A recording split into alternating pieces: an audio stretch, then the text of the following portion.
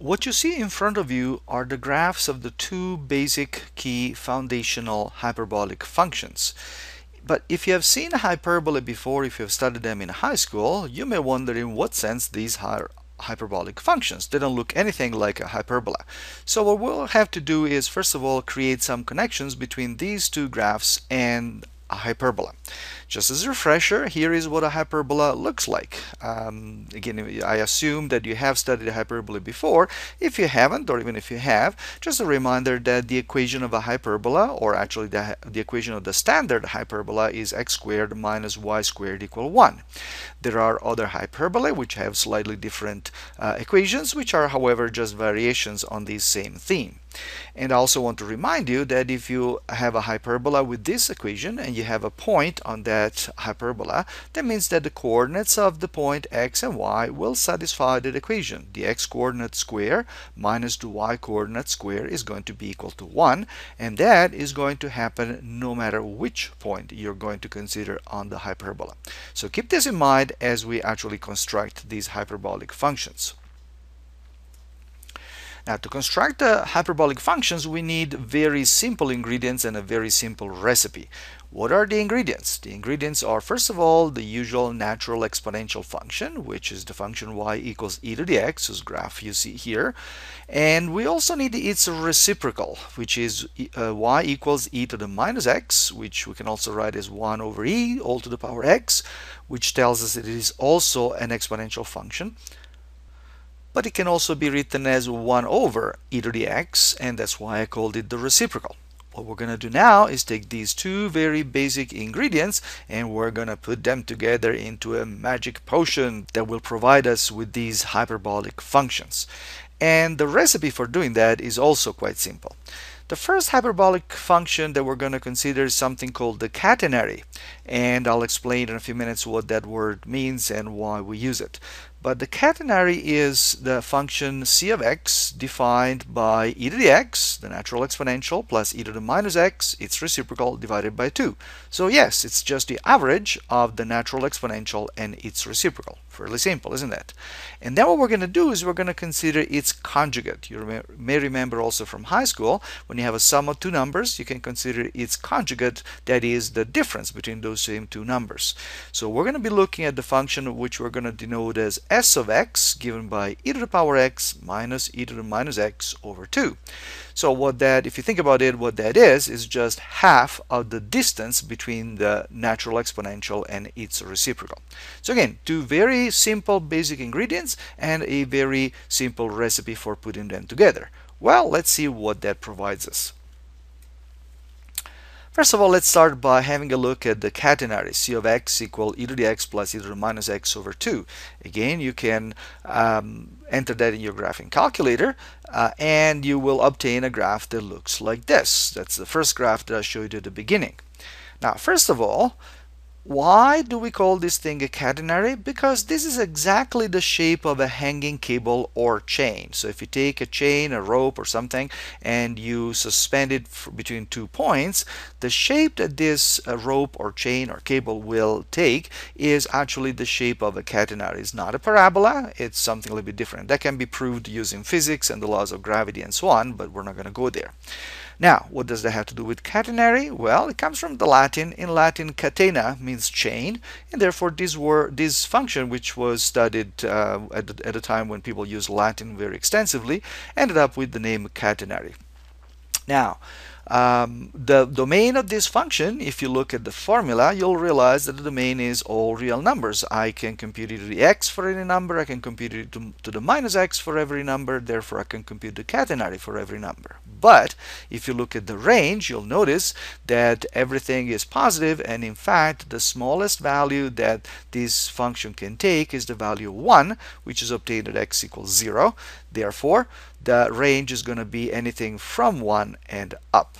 And once again, notice this may look like a parabola, but it's not. Its formula is quite different from that of a parabola, which is a quadratic formula. This one is exponential, or it involves exponential. It's not an exponential function, but it involves exponential functions. How about this conjugate thingy, the S of x function? Again, you can use your graphing calculator to look at what the graph looks like, and the graph will look like this. Okay, so this is quite different, but it's the same as the second function that I showed you earlier. Okay, and what is the domain in this case? Well, I can still compute this formula for any value of x. It's still just involving the exponential and its reciprocal. So the domain is going to consist of everything from negative infinity to infinity.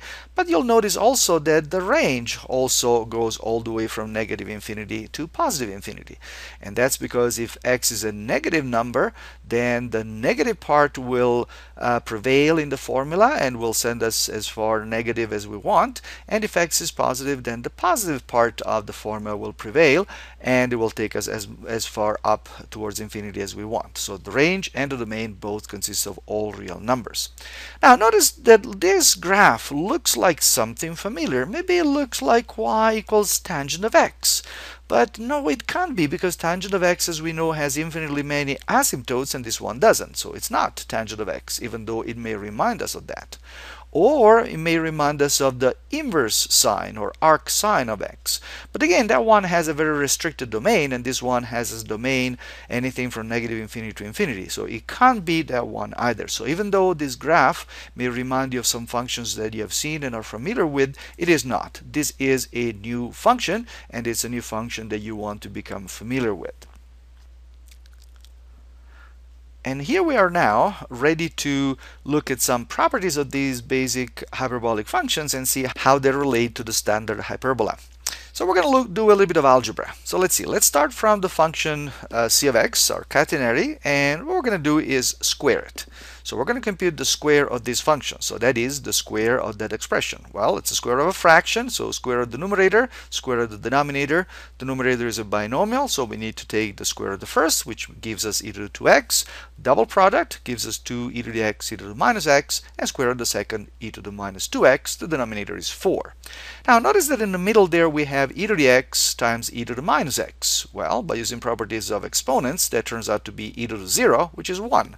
So we can actually make that expression a little bit easier and just write the middle term as just a 2. We're going to do the same thing with s of x now. So same procedure, we're going to square it. That means squaring a fraction, which is a binomial on top. Everything looks exactly the same except for the middle term being negative. But it's negative 2 times still e to the x times e to the minus x. They still cancel each other out, or they multiply together to a 1, and so we can make that a little bit of a shorter formula like this one. All right. So now let's compute c squared of x minus s squared of x. And now you may start to see where the connection with the hyperbola starts coming in. Well, all we have to do is take that expression for c of x and subtract the expression we found for s of x. Now notice we're subtracting those two fractions with the same denominator, so let's look at the numerators. We have an e to the 2x in the first fraction, and we have another e to the 2x in the second fraction, and they're subtracted, which means we can cancel them. We also have an e to the minus 2x in the first and second fraction, and they also cancel. So we're left with the 2 minus minus 2. Well, that's 2 plus 2, which is 4, divided by 4, that all equals to 1. So what have we come up with? We've come up with the fact that for any value of x, the difference between the squares of these two basic hyperbolic functions is always equal to 1. And now you may want to compare that to two things. Well, first of all, to the equation of a hyperbola, as I showed you earlier, x squared minus y squared equal 1, but also to another fundamental identity that you remember from the past, one that you've been looking at for the last few seconds, cosine squared plus sine squared equals to 1. And you may start to realize now why I'm calling these two functions c and s. Yes, there is a connection between these two functions and cosine and sine. Let's see what that connection is. Now, the connection is as follows. You may remember the basic Pythagorean identity, cosine squared alpha plus sine squared alpha equal 1. That comes from the unit circle. Remember, how do we obtain that? Well, the unit circle has equation x squared plus y squared equal 1. And if you use any value of any point on that circle, which is at a distance alpha along the unit circle, or if you want, such that it forms an angle of alpha with the positive x-axis, then of course the coordinates of that particular point will be be cosine alpha and sine alpha. And from that, we say a number of things. We say, first of all, that the basic Pythagorean identity holds because cosine alpha and sine alpha are the x and y coordinates of that point, so they satisfy cosine squared alpha plus sine squared alpha equal 1. But this also leads us to call the trig functions, what we normally call trig functions, actually circular functions. You may have heard this expression before. I hope you have, because we will be using it again. So sine and cosine are called not only trig functions but also circular functions because they're represented on the unit circle, with alpha being again the angle, or if you want, the length of the arc along the unit circle. Well, what we're looking at right now is this different relation, c squared of t. Okay, I'm changing the variable. That's okay. We can call the variable whatever we want. So c squared of t minus s squared of t is going to be equal to 1 for any value of t. All right, let's compare that to the hyperbola x squared minus y squared equal 1. And we're only going to be looking at the right branch of that hyperbola. Now, what happens is that if I pick a point on that hyperbola, I can think of that as being a point whose coordinates are going to satisfy x squared minus y squared equal to 1. Therefore, they're going to be c of t and s of t for some number t. Or if you want, you can go the other way around. For any value of t, if I compute c of t and s of t, I'm going to end up with a point on that hyperbola, because of course c squared minus s squared is equal to 1. And so this is the reason why we're going to call these functions hyperbolic functions. Now you may wonder, in the case of the circular functions, alpha had a very practical meaning. It was the angle formed, or the length of the arc along the unit circle. What does t represent here? Well, we're not going to go into details because it's not really needed. Just suffice to say that if you take the segment joining the origin to this point c of t, s of t, and you look at the area of this sort of triangular shaped region, it turns out that that area is going to be proportional to t. And again, I'm going to just leave it at that. You may want to research this issue on your own. And so that's why we're going to call these functions hyperbolic functions. But because also of the similarity between what we're seeing here and the trigonometric functions, or the circular functions sine and cosine, we're actually ready now to give them some special names. So we're now ready for some formal definitions. Let's start by defining the hyperbolic cosine. What's the hyperbolic cosine? Well, it's a function that will be denoted by cos h of x. And surprise, surprise, it's our good old catenary. Okay, so because the catenary plays a little bit the role of a cosine, or the role, or has some of the properties of cosines, not in terms of graph, of course, but in terms of algebraic properties in that identity, we're going to call this the hyperbolic cosine. Now, hyperbolic cosine is an expression a little bit too long for mathematicians. So mathematicians, when they have to refer to this function, will call it the cosh of x. And cosh somehow rhymes with something like posh. I don't know if you pronounce that word that way or you prefer posh, but it's kind of difficult to get a word that rhymes with cosh. So we're just going to say that cosh rhymes with cosh. And now, also we're going to define the hyperbolic sine. What is it? Well, that's what we saw earlier as the conjugate of the catenary. We're going to call it hyperbolic sine, denoted as sin h of x. And again, it's just the conjugate of the catenary. And just like before, hyperbolic sine is a little bit too long of a word, of an expression, so we're going to call it sinh. This one rhymes with finch very nicely. Now, once we have these two functions and we are thinking of them in terms of corresponding to sine and cosine, it's not difficult to take the extra step and consider something that we would call the hyperbolic tangent. What would that be? Well, it's something we're going to denote as tan of x, and of course it's going to be the ratio between sinh and cosh.